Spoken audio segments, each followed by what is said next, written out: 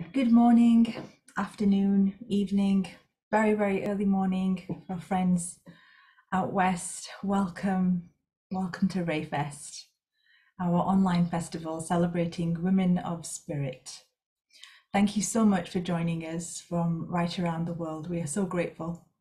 I'm your host, Saima Dyer, and together with Fatima Ashraf, we are the co-creators of Ray of God. Ray seeks to share feminine spiritual wisdom to help realize God in all ways and to align with justice, truth, and beauty. The energetic state of the feminine is our guiding principle and holds our intention, and we believe that all genders hold the feminine and the masculine within themselves. And while we are women-led and women-centered, we welcome and encourage all genders to join us in helping to create safer, more inclusive spaces. So Ray does not seek to present a voice of expertise. We see ourselves as travelers along the way and learning with each step. And our ideas are constantly evolving, and we are grateful to have you joining us on this journey to deeper consciousness. The aim of this year's festival is to rise, vocalize, and deepen. And our contributors will be speaking to the broad theme of her voice. When we challenge the generational silencing of women and control of our bodies, how can we begin to heal our relationship with self, other, and the divine? And we're blessed to be welcoming, as always, over the course of this weekend, a diverse array of intergenerational, interspiritual contributors, religious leaders, spiritual teachers, activists, academics, creatives, all and so much more. And as you know, this weekend is leading into All Hallows Eve or All Saints Eve and Samhain, the midway point between the autumn equinox and the winter solstice. And it's a time to honor the saints, and we hold in our awareness that there will be many around the world in ceremony and prayer at the same time that our festival is unfolding. So in this first heart-to-heart conversation of the weekend, we're asking our contributors to speak to the theme, and we welcome your questions to be submitted through the chat function if you can send them to myself. Feel free to ask whatever questions come to your heart, just being mindful that our contributors are also on a journey like each of us and deserve our love and respect in being willing to share from their hearts in such an open forum. So I'm delighted to introduce our spiriting sheroes for this first session. We have Leyla Jagiella, a cultural anthropologist and scholar of religion who's worked on orthodoxy and heterodoxy in Islam and gender and sexuality in Muslim societies. Leyla's been with us, this is her third RAYfest, third with us, third altogether, and I'm delighted to be welcoming her back, and we'll looking forward to speaking about her new book, Among the Eunuchs, a Muslim Transgender Journey, which was published by Hurst, London last year. And joining Leyla, we've also got, returning again for the third time, she's been with us from the start, Reverend Canon Dr. Rachel Mann. She's a priest, poet, scholar, and broadcaster. She has written many books, including a debut novel, The Gospel of Eve, and the latest book of theology, Spectres of God. And so really delighted to be exploring those with her again. So I'm going to just open up into our theme, and I really want it to be a conversation. So anything that arises between us all, hopefully it will just flow. So as I said, our theme this year is her voice, with an invitation to rise, vocalize, and deepen. And the first kind of opening into this for both of you, and maybe Rachel could go first, is how does the feminine voice rise up in you, and what does that mean to you? What is your relationship to your voice? Gosh, thank you, Saima, and it's wonderful to be back. This could go in so many different directions. I think I need to acknowledge that as a trans woman of a very particular vintage, dare I say, a trans woman who transitioned a long, long time ago in a galaxy far away, when there really weren't very many interesting, diverse, or rich narratives for trans people. Non-binary people were just absolutely erased. That I approach this question of feminine voice, of female voice, of women's voice, whatever voice we want to talk about, with all of the traces of someone who, and I've always been open about this, acknowledges that I was educated into a particular kind of power voice, a power voice that was shaped around masculinity, was shaped around whiteness, it was shaped around me traveling from being working class into the middle class academic world. And this voice is a voice of control and of division and of analysis. I spent the first 10 years of my academic life and career in philosophy. It was in Anglo-American philosophy, where everything got broken down and was taken apart and examined. And of course, that's something women and men can do, and everyone else in between can do. But there's a particular kind of dynamic there.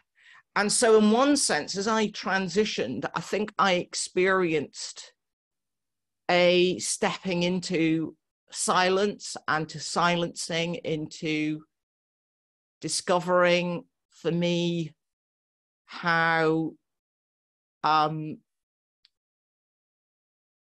secondary women's voices are in a place like the UK,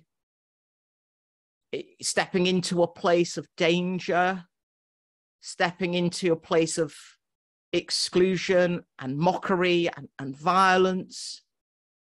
And me also wanting to learn that I can't unlearn that academic voice, that I will always carry that trace of power and authority, I think, with me, but then learning to inhabit some new ways of articulation and talking and being me as a woman who was still coded somewhat differently as a trans woman, but also discovering solidarity with the silencing that so many women have experienced and continue to experience in patriarchal religious cultures.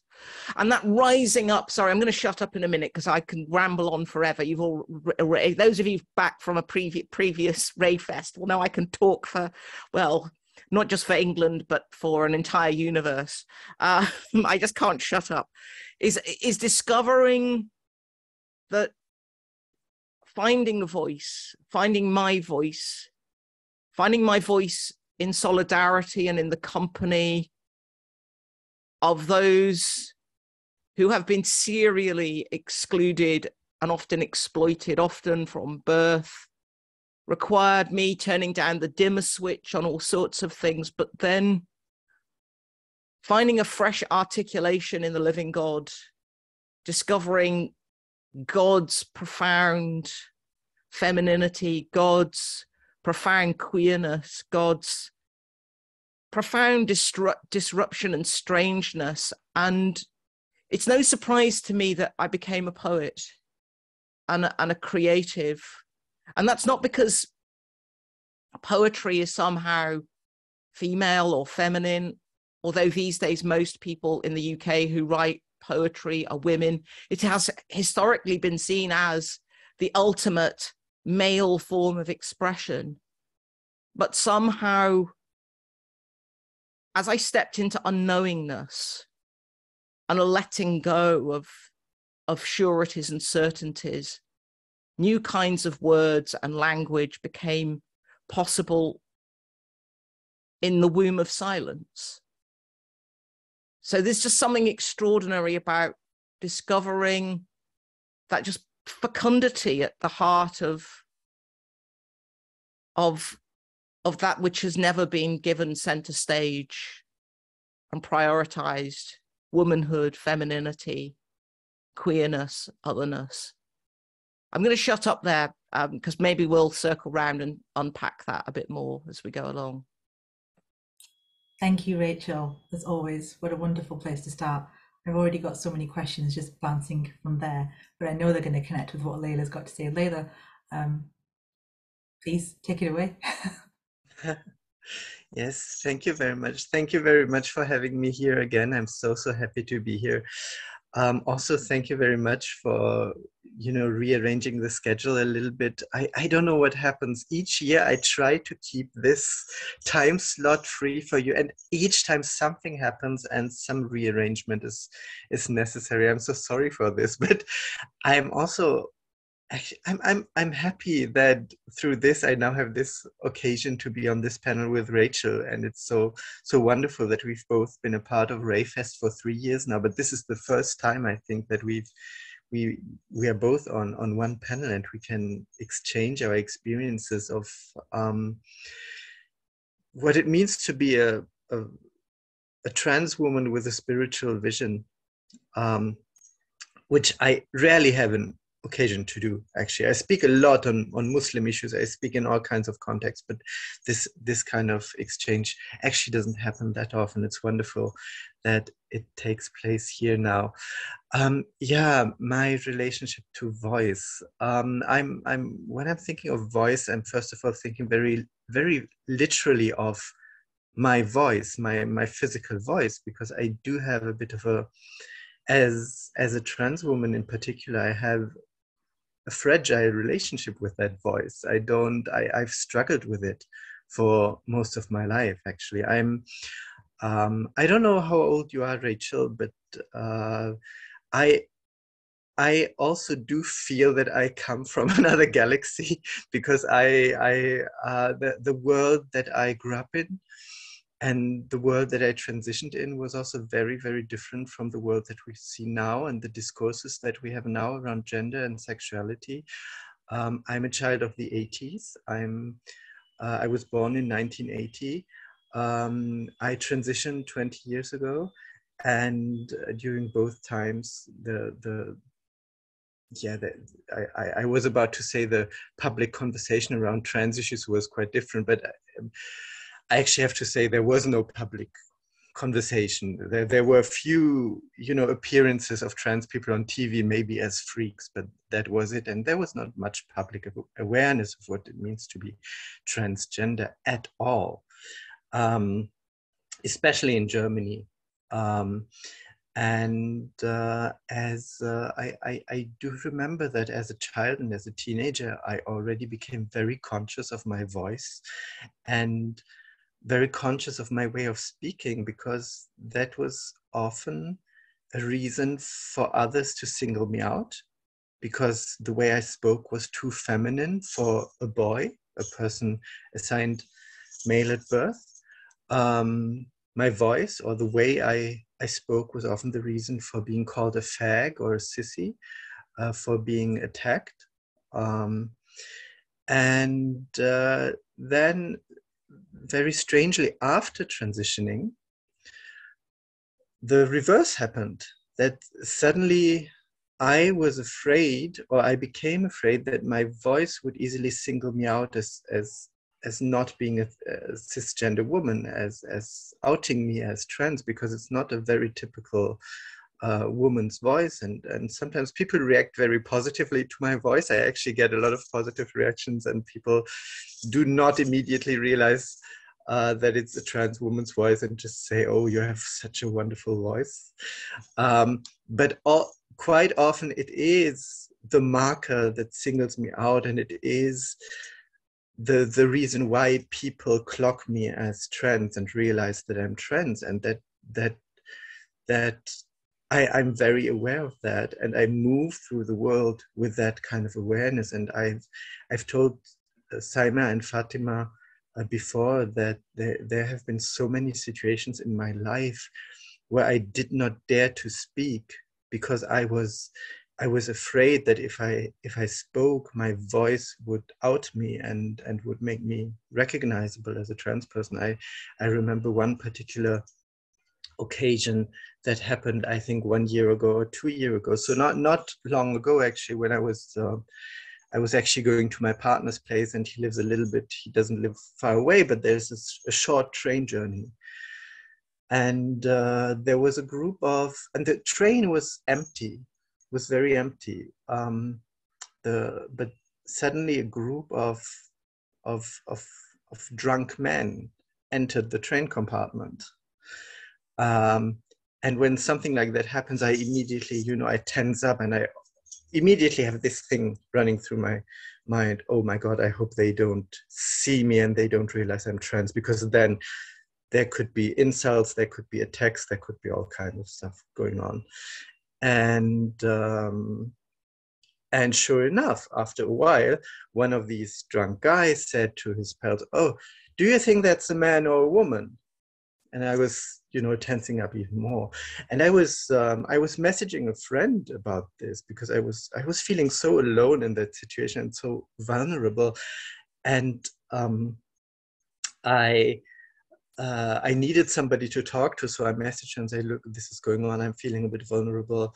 I hope nothing bad happens, but if you know where I am," and so on and so on. And she said, she replied, "Shall I call you?" And I said, "No, under no circumstances call me, because if you call me, then I will have to use my voice, and then they will know for sure that I'm trans, and I'm really afraid of that."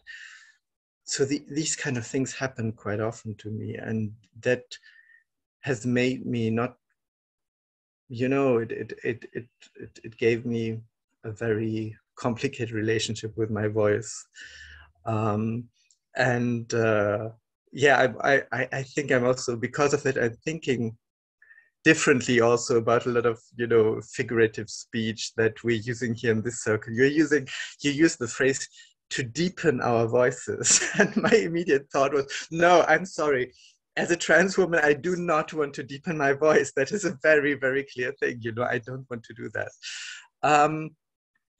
But on the other hand, I am also a very public person. I sit on panels quite often. I give workshop talks. I wrote a book, as you mentioned. I've been on TV a couple of times, on German-speaking TV. And it's a very strange thing to then, even though you have this relationship with your voice that is so fragile and broken, you still have to come to that point where you have to feel comfortable of being a public speaker. And I have that within me as well, but it hasn't erased the other issue. Both sides exist within me. They are sometimes there at the same time. So I have this personality that loves to speak out, that's very glad to speak out, that's very outspoken.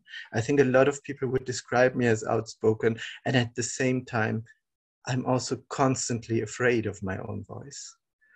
I think that's the main point of what I would like to share with you. Thank you. Thank you so much, Leyla, for sharing such a personal experience. Just really appreciate you doing that. And I, it's always, like you say, words can have such different meanings, and when Fatima and I are sitting with a theme and we're trying to see what comes up for us, we always try to keep it as broad as possible, because we don't want to define anything, because we want to see what comes up through our contributors. And so what you say about deepen, I want to come back to it, but I think that's very key. And I picked up that both of you, Rachel and Leyla, Rachel, you talked about this stepping into silence and this womb of silence, which stepping into silence can sometimes be quite meaningful and conscious, but it could also be this, you've been forced into this stepping into silence, which Leyla's brought up about not daring to speak. And this connects to obviously the second kind of point that we had about vocalize. And you've already talking about how you're vocalizing your truth, how you're sharing your stories. Rachel, you're a reverend, but I also feel like Leyla, like both of what you're doing it's ministry, in that you're sharing your experience. You're doing it as spiritual women, you're connected to your faith and this is what you're vocalizing. And just connected to what we've already spoken about, if you could speak more about what support do you take in that ministry, in that sharing and being, representing your faith and yourselves in these public spaces that you go to, and also anything that you'd like to touch upon that might have already been shared between you both. Rachel? Just to answer Leyla's question to me, I'm now in my 50s, so I'm a child of the 70s, and transitioned, 30 years ago now. I'm not quite sure where to go with this one in terms of support. I think clearly I can talk about the solidarity of community, the solidarity of the LGBT plus community. I can talk about the solidarity of family and friends. I'm very fortunate, although just saying that probably tells you just how bleak it can be for trans people. I'm very fortunate that I have an enormously supportive family who, when I came out very definitively as trans and began transitioning, I wasn't thrown out. I remained part of that family community, and indeed it's been absolutely crucial for my flourishing in all sorts of ways. I think we are creatures of community first and individual second. I think we live in a very individualistic age, but actually the older I become, the more I rely on community. And I think that's especially true as someone who, I've been going back to those childhood, teenage, formative experiences, the profound sense of loneliness I felt as a young trans child, and the sheer terror of being found out, for want of a better phrase, the sheer terror of being known, and the endless routes that I took whenever I was given opportunities to articulate my story, to avoid talking about that, until I reached a point where it really was a case of this is life or death. This is a life or death decision, and I need to say this is who I am. And that loneliness remains a theme of me. I mean, those formative experiences, I mean, it's very difficult to walk away from an early formation where I have had this longing to be a member of a community, to have a sense of place and belonging, and often trying desperately to find ways of showing that and performing that, but also just feeling utterly trapped in my own head. To be able to say that I am a friend amongst friends, part of a community, really matters to me. I think at a more theological level, perhaps it's unsurprising, or at least it seems less surprising to me now, the older I become, that when I came to faith, and I didn't come to faith until my mid-20s, I was 26, having transitioned 4 years previously. It wasn't until I was 26 that I came to a full flowering faith. It seems unsurprising to me that I became a Christian, in part because Christianity has these potent metaphors about the body, about the household, about family.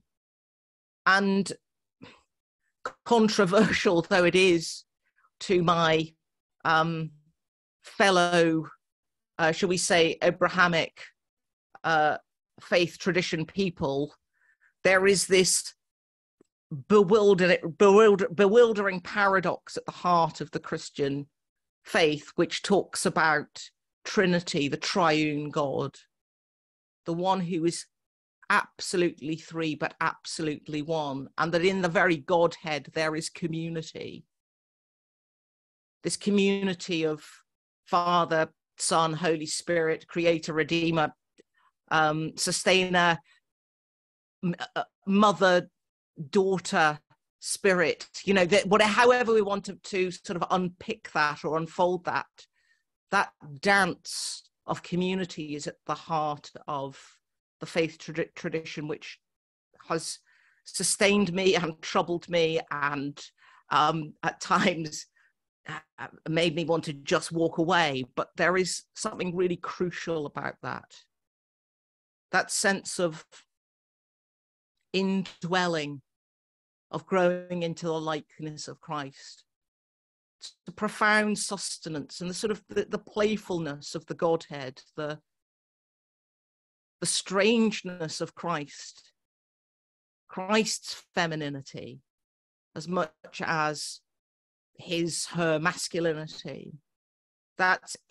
It's just huge, and I hope I can communicate that via Zoom, that this is a bodily thing for me, that my queer, anomalous, strange, difficult to categorize body finds her place in the body of Christ. And that's just so liberating, but sustaining for me as well.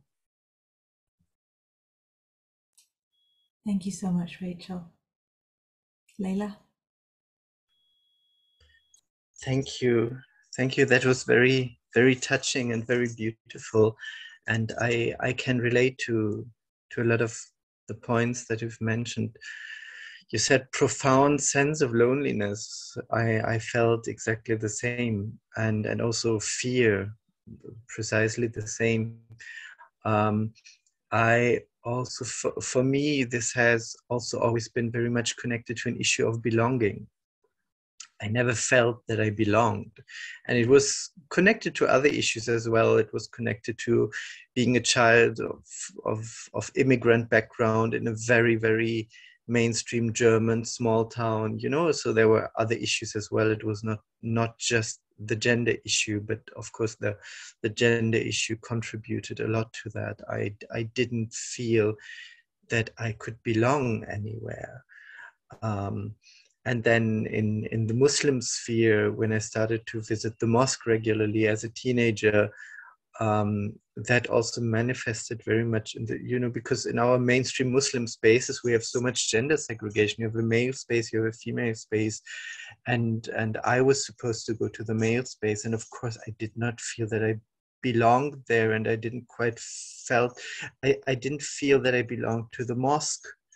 I also didn't feel that I belonged to mainstream German society. It was a very troubling time. I have to say, my relationship with my family now is quite good, and I have a very good relationship with my parents now. But when I came out as trans, it was very difficult. It took quite a while. There were times when they didn't speak to me for more than a year, when there was no contact.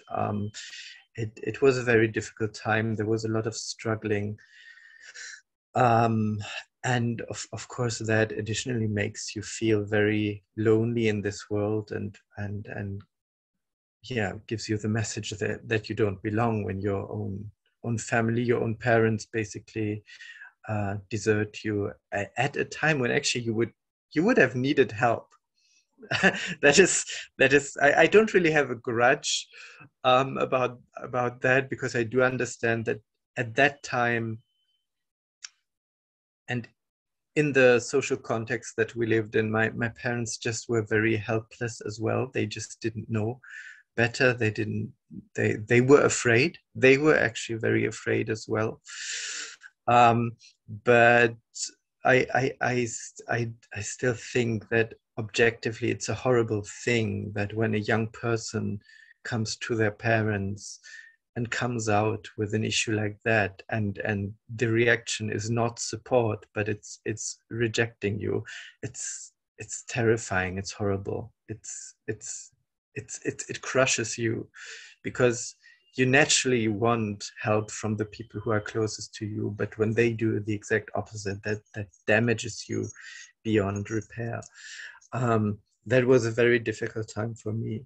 I found solace in my faith, but as I said, I couldn't really find that peace in my mosque community. So it became a very privatized faith for a while. It became very much based on my own readings, my own view of text, and there, I mean, of course we don't, Muslims are very particular about not accepting the Trinity and not accepting the incarnation. I'm not so emotionally invested in that, I have to say that, because I think it's a matter of perspectives, it's how you view things basically. But I still think there is something in our tradition as well that relates a lot to what you said, and that is the thing that has always been most important to me about Islam, that is this idea of divine unity, which manifests in the plurality of being. You know, everything, all the beauty that we see around us is a manifestation of God, is actually an incarnation in some sense of the names of God. We make that difference, you know, not the essence of God, but the names of God are in everything. They manifest in this diversity of creation, in this plurality, in all the prophets that God sent to so many people, so many nations, all the saints. And I found support in that thought, because that thought, that idea gave me an assurance that if there is so much plurality and diversity in this world, which is a manifestation of the names of God, then my kind of diversity also has to have a space there. That's also part of this diversity. You know, as the Quran says, we created so many colors in this world, and color, the Arabic word used there is also a very metaphoric word. It refers to mentalities. It can refer to identities as well. So it's that all is a manifestation of the divine.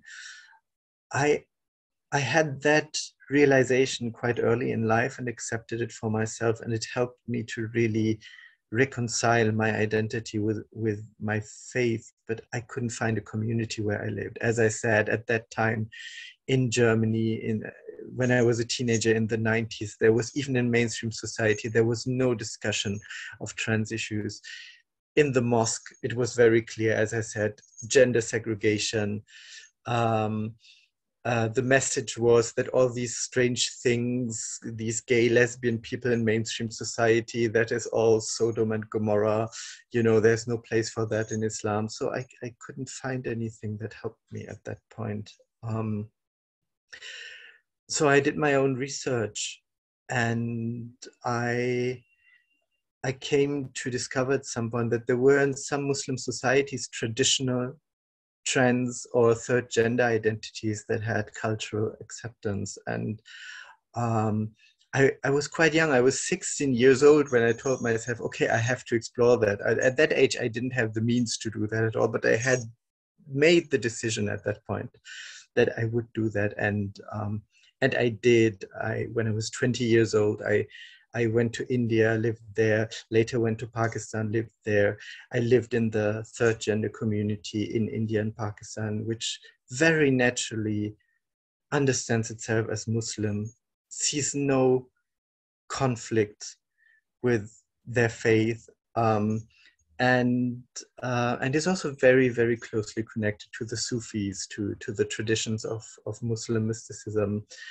And I have to say, nothing ever gave me as much support as that. The reality of a living community, of a living sisterhood. You can theorize these things as much as you want. in your mind. You can read as many books and you can have your own private theology as I already had, but you need this social reality, you need this this foundation and that is something that I keep telling people nowadays. When you have issues with scripture, when you have issues with your faith, don't constantly circle around the theoretical things. The most important thing is find a community, find a loving community, find sisters, brothers, siblings, and you need that space of lived and practiced love. And when you have that space, then often the other things, the theoretical musings, they fall into space, into place by themselves. And yeah, again, this is a message that I keep telling people, and that I very much believe in. Thank you so much, Leyla. I love this idea, you know, you're both speaking to the importance of community. And, you know, Rachel, you said community before individual. I love this idea of the triune of community. It's another way of seeing, you know, this manifestation of the divine in the Trinity, but also not transcended, but immanent, like we can connect to it wherever we are. And Leyla, this lived and practiced love, you know, that is the heart of true community. And I want to kind of connect to this. So a way that I saw deepening in our voice was within ourselves, connecting to that, our authenticity, but then also that gives us the courage to speak out in our communities, to speak and find those connections that we're looking for. And so connected to that, could you, you know, share anything around, you've both found your communities, you both have vibrant communities, local or international, and if you could speak to something about the deepening within that community connection. Rachel? May I be naughty and suggest that Leyla goes first this time, and then I can respond to is that all right? Thank you. That's fine with me as well. Yeah, you know, one of the interesting things that I realized when I went to India for the first time and lived in that community was actually that at some point I realized, oh, I don't care about my voice anymore, you know, because when you are in that environment of sisters, where everybody has a voice that's a little bit odd for a woman, then suddenly it becomes insignificant. And also when it's in a cultural, religious space where it's acknowledged that you are a part of God's creation, which is something that a lot of South Asian Muslims traditionally believe very much. It's changing now with all the global discourses and Islamism coming in, and also Western discourses coming into South Asia. But at that time, 20 years ago, it was still very natural that South Asian Muslims, they didn't quite understand who these people were. There was a distance, a social distance towards these third gender communities, but everybody was very clear, okay, this is just part of God's creation. And then suddenly your voice is not an issue anymore. And also now, as I said, when I am moving in the world alone and maybe in a train compartment and drunk men come in, that is a very specific situation, you know. But when I'm together with friends, even here in the West, in Germany or the UK, and I spend time, then I forget about that issue because it doesn't matter anymore. I feel safe, I feel loved, I'm surrounded by people whom I love, and suddenly I do not worry about these things anymore. And I even can sometimes become very bold and even be loud in a way that I usually wouldn't be, because I actually don't, I get this sense of, okay, let the world know who I am and what I am.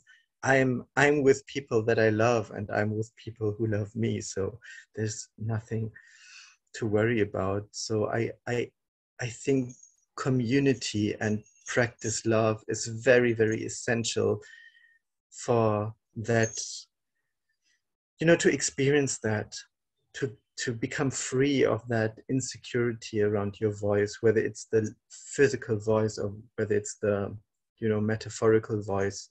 In both cases, we need community, and we need practice love. Both we need to practice love, but we also need to experience the love of other people so that we can come to that voice.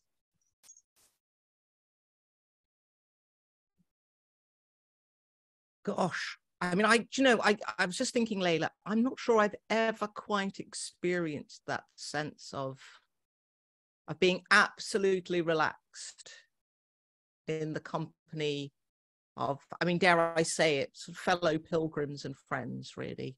That's quite an extraordinary experience. And that partly reflects, I suppose, some of the cultural, theological, social blockages which have been generated by the faith tradition to which I belong. Whilst I acknowledge, and I'm sure you would, that, well, you already have, that those who are third gender in Islam are not necessarily treated with the full embrace of the wider community, as it were, that there's still it's that othering thing. One can be invested with a strange power that makes the wider community uncomfortable. Nonetheless, I've never quite had that experience, and that it's interesting. I have that sense of absence and longing there, which is going to be something I will need to reflect on and pray about.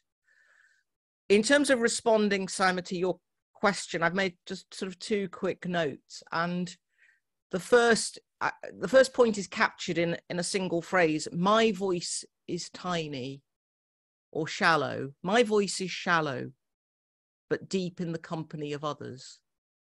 And I mean, the best way I can explore that is, I suppose, by making myself a little bit vulnerable here about just what an egotist or how pretentious or pompous I actually am. Remember, gosh, this is 10 years since my debut book, Dazzling Darkness, came out. It's the only book I've ever thought I needed to write. It's a book of a spiritual memoir, a theological autobiography about being trans, Christian, about God, and about my experience of chronic ill health. And I remember when I was writing it, and I showed some early drafts of it to a friend who had been long in the world of feminist and queer thinking. She said, Rachel, you don't have to do it all yourself. Remember that there are so many people who've walked this path before you. And what she meant was not that there were so many people who reflected into that intersection of trans identity and faith identity. I think there were very few people who done that or done it well, but that we really are in the company of the othered, that there is something about finding those intersections, those points of promise, which are also points of pressure between the radically different but also common experiences of those who have experienced othering. And that was a moment when I think I just began to discover another horizon of community, that community of those who are in search of words for which there haven't been words. And that's the company of the various generations of feminists, the company of those from global majority heritage backgrounds whose whose stories have been silenced, those who've experienced serial prejudice. And it's not about me daring to suggest in any way that I can claim that space, but more to say, in our company, in our solidarity, there is this extraordinary depth. And that any contribution that any single person can make will only make a little tiny pinprick on the surface of what could be said. So that's the first thing. The second thing is to do with voice and vocation. In Latin, vocalis has the same root as vocare. Vocalis, voice, vocare, vocation. And that sense of being called. Vocation as call. It requires being attentive to the voice, to voice. An voice which is divine and human, which is particular and general, is of a time, but is also of all time. And of course, that's one way of talking about God, but I think it's also, I mean, to pick up Leyla's point about, you know, the 99 names of God being shown forth in all creation, the color found in all life, that we are talking also about human discourse, responding to one another because God is shown forth in each and every one of us and in community.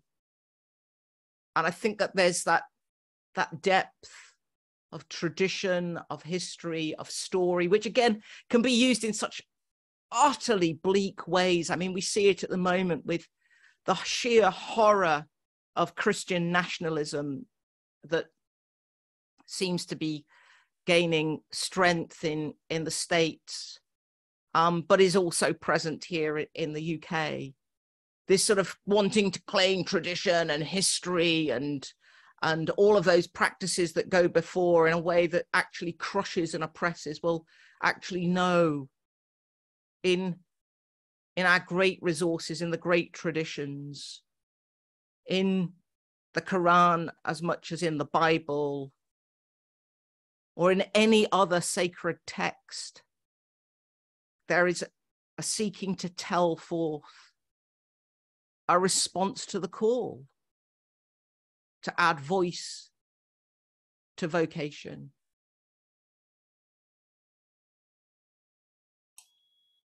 Thank you so much, Rachel.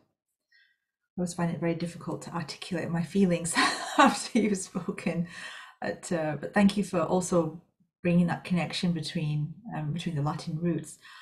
Before I move on, I just wanted to put out, if Leyla wishes to touch on anything that Rachel shared, please do feel free to kind of jump in at any point if you want to speak to anything that's been raised. Yeah, I actually, first of all, also again, thank you from me. That was amazing, and again, very, very touching. I said that a couple of times already. It sounds so banal to repeat that, but it's really very heartfelt. You said the company of the othered. And when you said that, when you were speaking about that, it reminded me of something that at some point in my career, and here I mean my spiritual development, I formulated at some point. I said, in the story of Lut, you know, the story of Sodom and Gomorrah of Lot in the Bible. We are not the people of Lut. We are not the people of Sodom. We are the angels in that story. This is a realization that I have had at some point. the story of Sodom and Gomorrah of Prophet Lut is thrown at us constantly. All queer people, all LGBTQI people who are of an Abrahamic faith tradition are constantly, you know, this story is thrown at us, but if you think of it, if you think of that anecdote that I told you about me being alone in that train and in the train compartment, being afraid of the violence of those men, in that story, who am I? Am I the people of Lut? Am I the people of Sodom and Gomorrah? No, I'm not. You know, in the story of Lut, the angels are threatened with the violence of these men who want to rape them, who want to exploit them, and they say to Prophet Lut, you know, please deliver you're not allowed to have these protected guests there. Deliver them to us so that we can do with them what we want to do with them. That is the fear that we as queer people constantly have, and that all people who are othered constantly have. When you are othered, you are in that position of that fear. But also, just as the angels, you are also in a position where you actually make people ask questions. And those questions may not be very comfortable for us sometimes. Like, you know, when somebody asks, is that a man or is it a woman? But I've at some point in my life, I've come to that point where I've treated these experience as a moment of, well, where I'm always hurt. I'm always very much suffering in those moments. It's always horrible. But afterwards, when I've gone through the process of healing, or at least healing a little bit from these experiences, there's always this moment where I think back to these people asking these questions. And I think, yeah, there was something to think about for you. You know, something to question about gender identities, about essentializations, you know. And I do believe that we who are othered, not only LGBT people, but everybody who experiences this sense of being othered by society is also here in this world. So that other people can be confronted with that. And just as the people of Lut, in that confrontation, they can decide whether they go in a good direction or in a bad direction. That is, it's a moment of spiritual significance. And that's why I say this. In that story, we are not the people of Sodom. We are the angels in that story, actually. Wow, Leyla, that is so beautiful and so profound, and what an amazing way, and yeah, vocalizing the truth, right? Another truth of that story. Thank you so much for sharing that. I want to carry on. I also just want to kind of put up, so this is Leyla's book. I highly recommend everybody rush out and get this. It's absolutely amazing story. I learned so much. And again, just like you've just shared this verse from the Quran that many of us are familiar with, getting another voice, another perspective on it. One of the things that really struck me in your book, and I mentioned this in the interview that you had with Dr. Amna Wadud, where she spoke about your book as well. I was really struck by your such deep humility in not wanting to speak for others.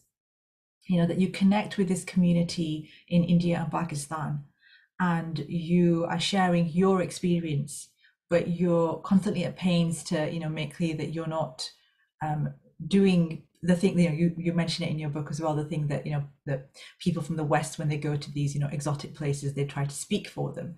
And you're constantly kind of clarifying that you're not doing that. And it does really come through really beautifully. It's your experience.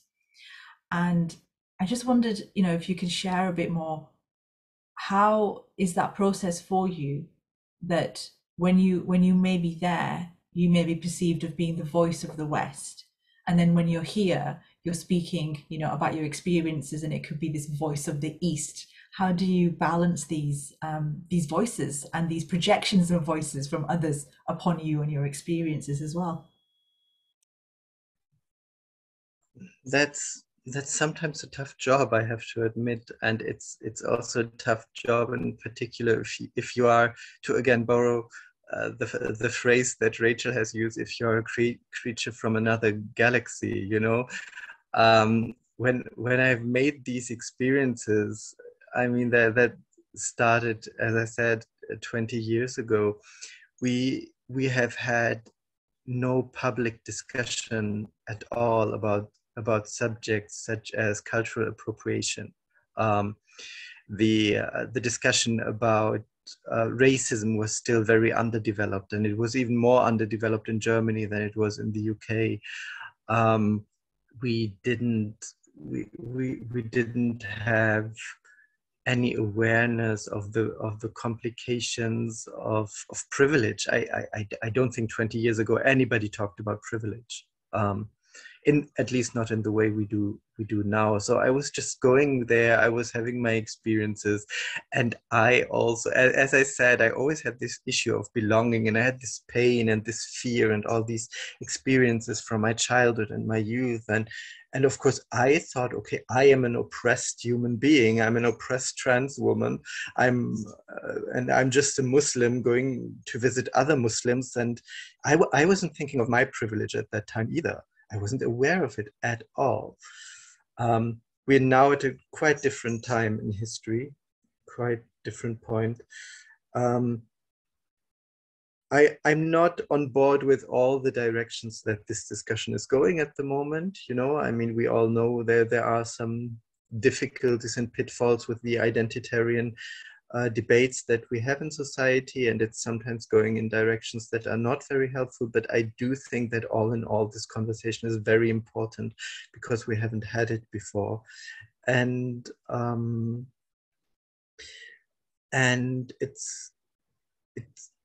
it's been a journey for me as well to come into that kind of conversation, to think about my own privileges. This is not something that I was born with. And it was not something that I was raised with, because, as I said, my experience was mostly the experience of being a marginalized and oppressed person.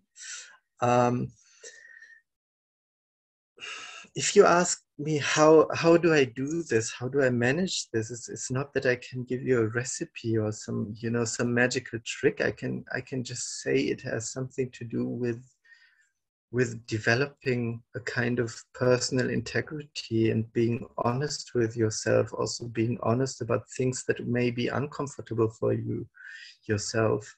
And in the end, I say that, I constantly say that in the context, in all these debates that we have about racism, cultural appropriation, sexism, and so on, all these very highly emotional debates that we have at the moment, I always say what it boils down to is decency, and also very, very clear and simple values that we have in all of our religious traditions. You know, respecting the other human being, respecting the dignity of the other human being, the golden rule, treat others as you want to be treated. And that extends to all these issues as well, you know, racism, sexism, transphobia. When in all these contexts, cultural appropriation, when in all these contexts we just develop this decency to respect the dignity of other human beings and to treat other human beings the way we want to be treated, then all these huge issues actually shouldn't exist. This is very, very fundamental thing about human ethics and how we should exist as human beings in the world. And I can just basically what I would say is listen to the Bible, listen to the Quran, you know, and obviously we know there are people who do listen to the Bible and the Quran and who still get something else out of it. And but I do think Jesus had said all that we need already, and the Quran has said it all already. It doesn't, you know, It's not something magical about me that I'm capable of doing this. It is something that humankind has been taught for centuries and millennia again and again, and the messages are there, and we just have to implement them in our lives. Thank you so much, Leyla. And I just wanted to kind of just continue on that as well. Something else in your book that you said, and I wonder if you could explain it. You obviously will to explain it much more succinctly than I will. But I was really struck by this idea of, I'm almost seeing it like a connection to cultural appropriation, which is kind of this cultural rigidification, if that is even a word. But I see it in connection to what you spoke about in the book about how the communities, in India and Pakistan, they see themselves in one way, and they don't connect to the terms that the West have developed. And now there's this kind of idea that perhaps, people that go from the West, and bring the discourse around, around gender and sexuality, and they're kind of imposing it without realizing that this has been part of the communities, around the world since the dawn of time, and they have their own ways of connecting to it. And so there's almost like not honoring what has already existed, but kind of coming with your own idea and trying to impose it. Like, I just wonder if you could speak to your experience of how you kind of spoke about it in your book. Yeah, even more so, even when, we don't even realize how contingent and what you call this, how relative in many ways our ideas about sexuality and gender are, that they are a specific formulation of these issues at a specific point in time in a specific society. They are not the truth about gender, and neither is the way people in South Asia, like the community, thinks about it, the truth. We constantly, as human beings, we constantly think about this. We change our opinion. You see that Rachel mentioned it, that at her time, and the same when I was young.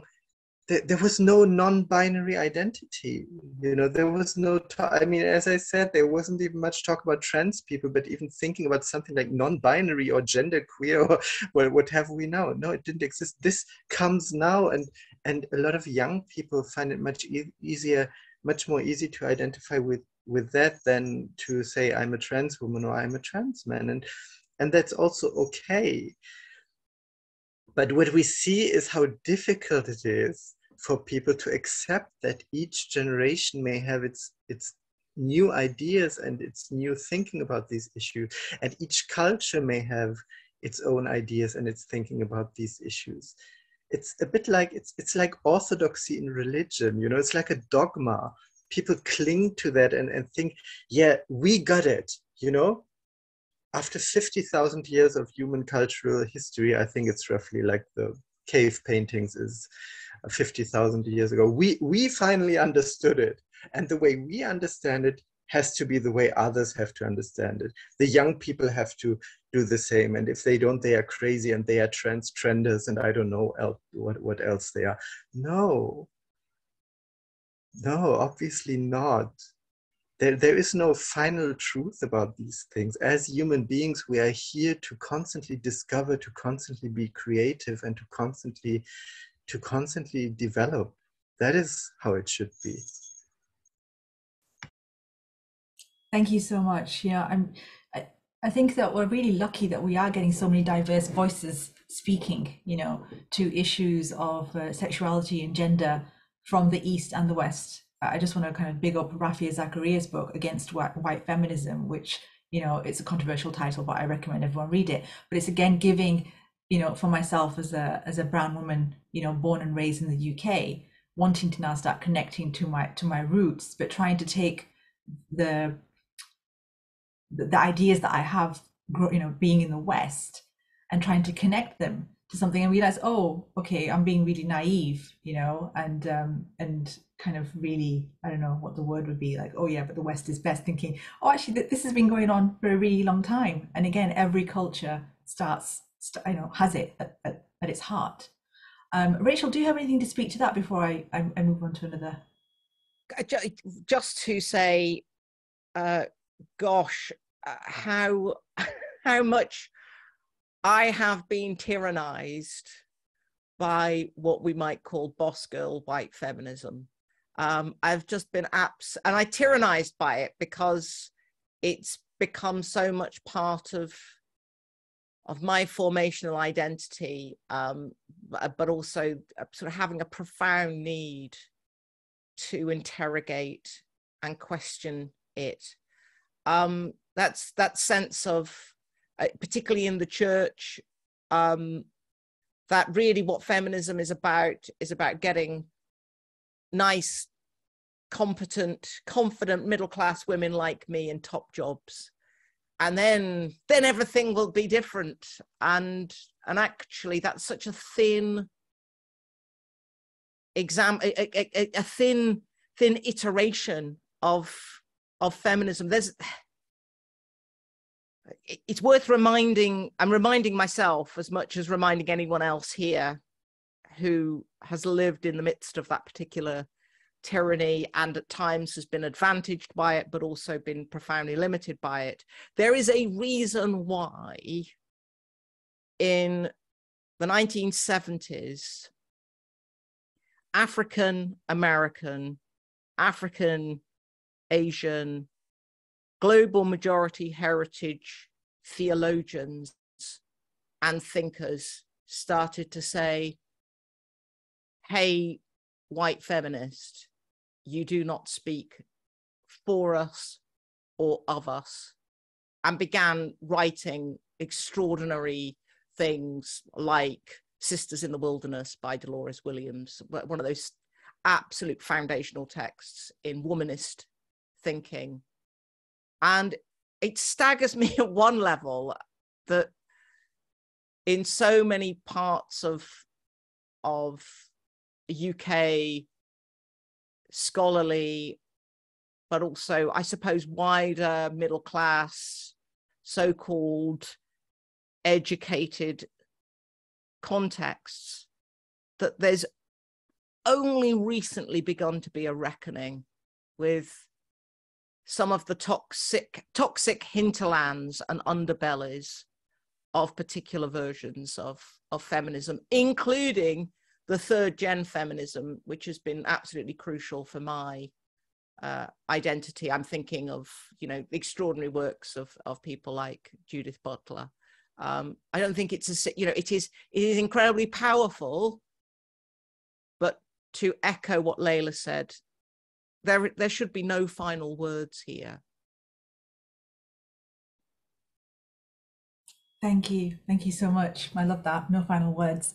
Friends, I blinked and I thought we had 50 minutes to go, and I blinked and now we have 20 minutes to go. So that zoomed by. Please do feel free to share any questions that you may have for our contributors. You can put them in chat. You can also raise your hand if you're happy to come on screen. And so we'll allow some time for that. And as we letting you ponder your thoughts and questions, I do this every year, Rachel, on my favorite books. Dazzling Darkness. This is the revised edition. I have the previous edition, which is quite dog-eared and marked. Probably every other page is underlined. So another perspective I want to give voice to is that of dealing. So this is called Dazzling Darkness: Gender, Sexuality, Illness, and God. And I love that, because I just feel like kind of encapsulates a lot of our journeys.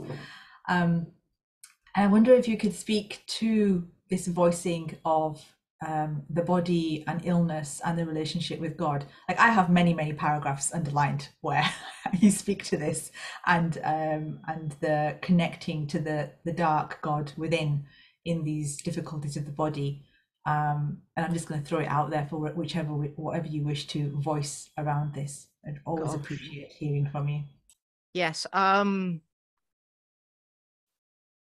So I suppose for those of you who don't know me or anything about me, which I suspect is most, if not all of you, one of the, in some ways, the most defining theme of my life has not been being trans, it's being chronically ill. I have complex Crohn's disease. I've had large sections of my bowel removed. And when I turned my camera off earlier, I was popping out to try and address the fact that my body is falling apart and use the loo, etc., etc.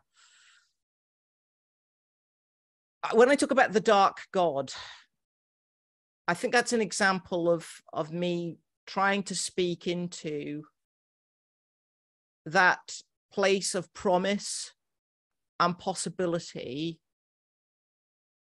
that is found when one's body falls apart and one has to face, well, giving up all sorts of pictures about who you think you are.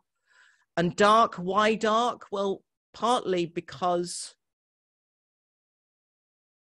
darkness has so often been coded as negative, and in a Western, white, European dominated culture, darkness, bad, whiteness, light, good. And yet it seems to me that where I've most encountered God's delight, God's solidarity, God's love, reconciliation, compassion, grace, is in the shadows and in the shade and in the darkness. The darkness where the tomb, associated with death, is also the womb. And of course, that's often been used, that metaphor, that binary has been used as a weapon, particularly against women's bodies, cis women's bodies primarily, that somehow that power of creation, that fecundity, is also the sign of death. One is born into the world and therefore one dies. Yet for me, that's just the most beautiful, powerful dynamic. And it's easy for me to say this right at the moment because my body's been reasonably stable in the past couple of years. But in one level, what actually is there to fear in death? Really? I mean, how one dies, that might be a matter for terror, I suppose. But we are all dying all the time, and there are so many deaths. And without those deaths, without the death of one particular iteration of me, I would not be here now. Without the death of a huge section of my bowel, I would not be sat here now. And I don't mean that in a kind of, oh, isn't it great that I had all of that suffering and pain, but somehow the pain is formative, and isn't that beautiful? I mean, that's along that road lies all sorts of patriarchal horrors, but that somehow in the midst of that, there is this faithfulness of the divine, and that in limit is all possibility. And that there's still such beauty, and that Susan Sontag, the theorist, says that there are two kingdoms, the kingdom of the well and the kingdom of the sick. It's okay to go to the kingdom of the sick for short visits, but don't stay there too long, because otherwise you will be treated with suspicion by those who inhabit the kingdom of the well, of the fit and healthy. Well, the truth is in the long run, we are all citizens, subjects, dwellers in the kingdom of the sick. And that's a wonderful thing to embrace, because that's actually where we discover the facts of the body, our contingency, our particularity, the oddness of it. And that's where God dwells too. For me, I mean, Leyla mentioned that word incarnation earlier. That very incarnatedness of God somehow is discovered in my fragility and my precariousness, And that precariousness is that place of invitation to love and reconciliation. The fact that we are all, everything is so precarious and fragile.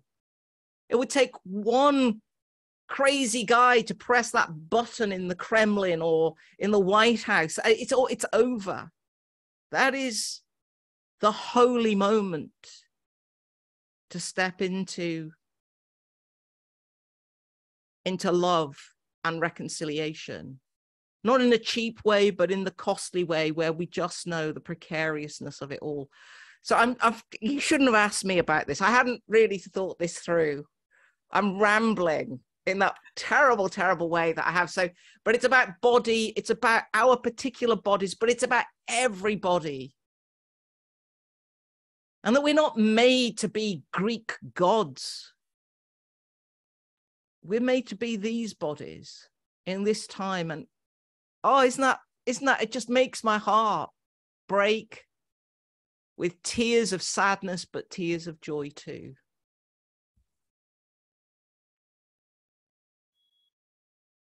Yeah, it does. Thank you. I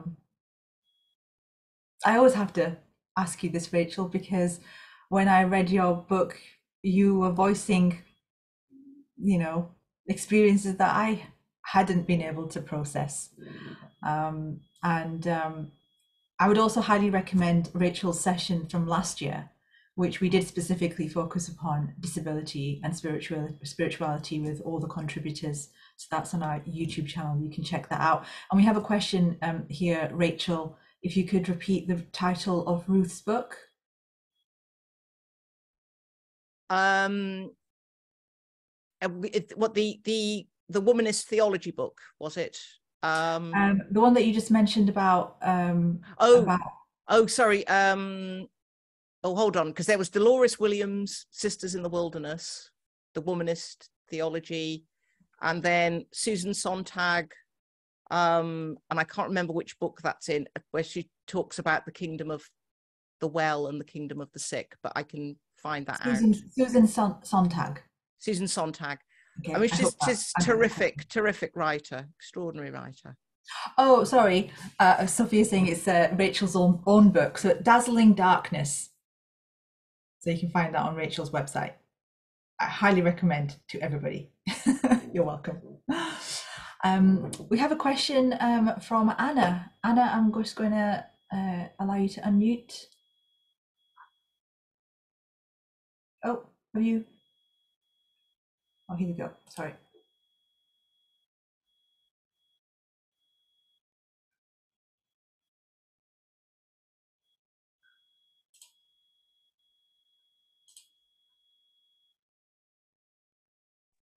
Thank you. Thank you, Simon. And thank you so much, Leyla and Rachel. It's been such a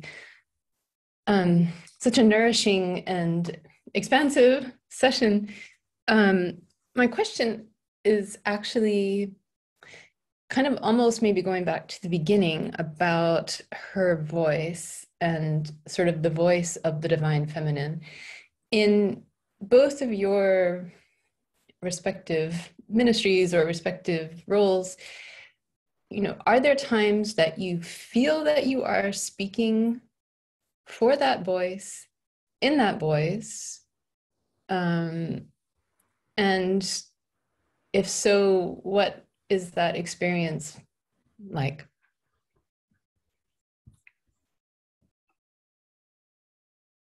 Thank you, Anna. I mean, very briefly, gosh. I think the nearest I can get to it. I mean, you've picked up, I'm a very passionate person, right? Things that I care about. And I think actually I picked that up with Leyla. I mean, gosh, Leyla, I just so extraordinary that your descriptions of, I don't know, there's a sort of a steeliness that I don't think I've got, but maybe that's just me projecting onto you something that I want in myself. And is absent. But the nearest I can get, Anna, to talking about her voice and how that relates to her voice as a divine voice, and how in ministry, how on earth can I even begin to glimpse or whisper or find a word of that voice. It's at those points where I have no bravery whatsoever, which is almost every day, all day, every day.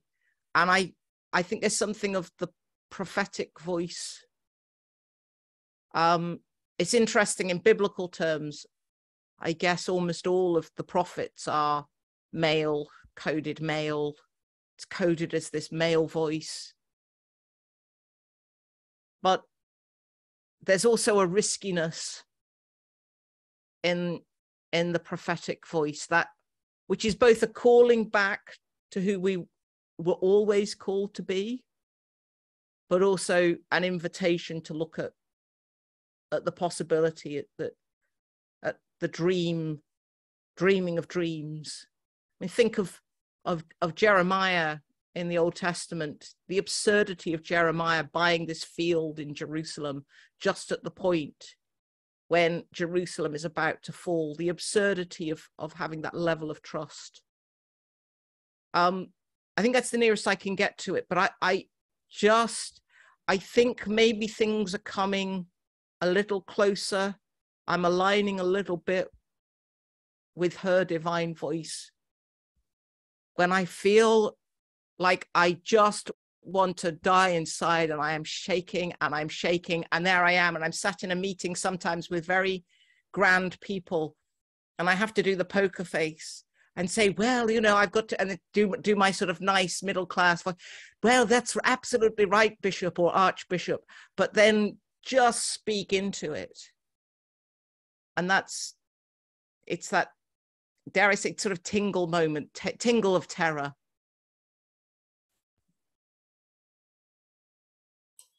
Leyla, would you like to speak to the same question? And I also just want to say that if there's anything that either of you would like to ask each other, please also do feel free to do so. Yeah, I mean, that's a huge question, you know. It would be a bit preposterous to say I'm speaking for the divine feminine, right? But I've already said that we are the angels in the story of Lut, which is as bad.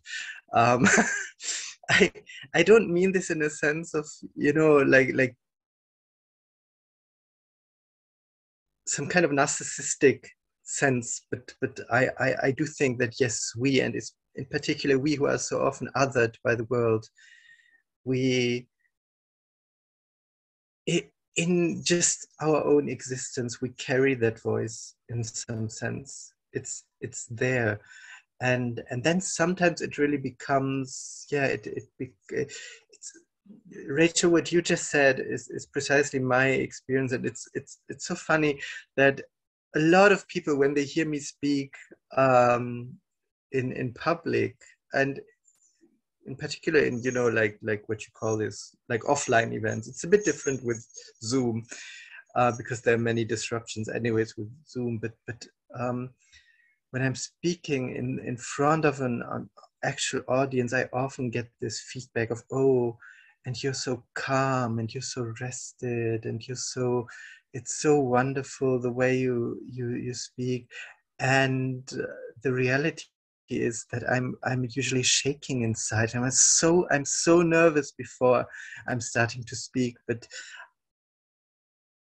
sometimes, and I did notice that it does always happen when there's really something very important to be said in that moment of time. Sometimes I keep telling people it's like I channel something. I wouldn't even say it's me who is such a wonderful speaker. It's something that happens to me, that there are these moments that I step into something, and then it just happens, and I'm just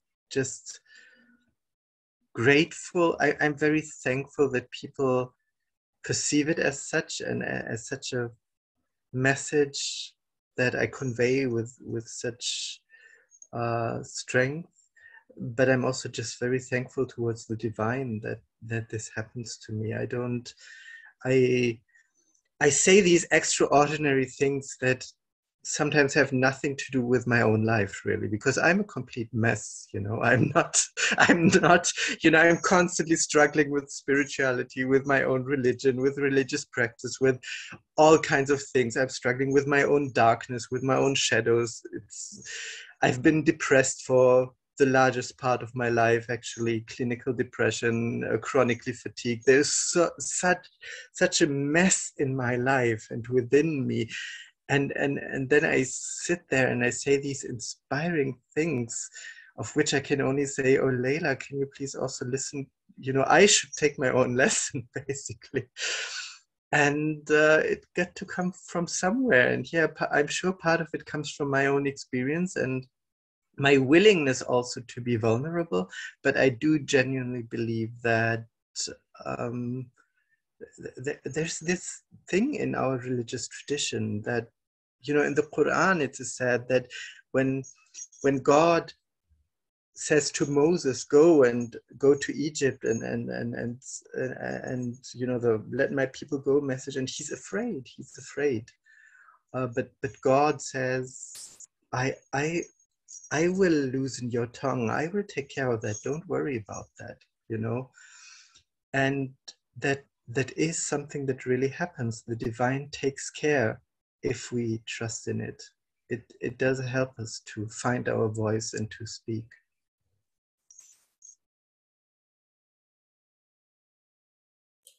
Thank you so much, Leyla. We are coming toward the end, and I just wanted to just allow an opportunity if either of you just wanted to have any closing reflections or sharings before we close for today. May I simply say, it's a great privilege to be here. I'm hoping that I'm going to have some time to drop in to just be part of things tomorrow afternoon, particularly. It's been a great privilege for me, Leyla, to speak in your company. I will hold with me that image of the angels, and the way in which biblical, Quranic, religious texts can be used as weapons against those of us who actually occupy a little something of the space of the divine. So thank you. It's a great gift to me. Thank you as well from me. I have to say, I've had wonderful conversations in the course of these RAYfest happening so far. We've had wonderful panels, but this is, I experience this conversation that we have here as such a blessing. It's such an incredible blessing. And and especially given that strange schedule mix up that I've had, that I'm so thankful for this. It's so beautiful to listen to you and to speak to you. It's wonderful. And thank you, Saima. Thank you for everybody who organized this. It's wonderful. Thank you both so much. Yes, I think the divine definitely had a plan there in messing up your plans for tomorrow, Leyla, that we were able to move you to today. So it's been, absolutely wonderful. Thank you so much, both of you.